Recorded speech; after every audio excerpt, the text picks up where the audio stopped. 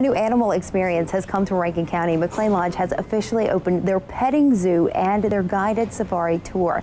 And it's an experience to see animals from around the world. People come out, we guide them, tell them about the animals. We want to impart knowledge too as we go along and make it fun. We get a health certificate. From there on, the veterinarian will call the Mississippi Board of Animal Health. They'll issue us with the import permit number.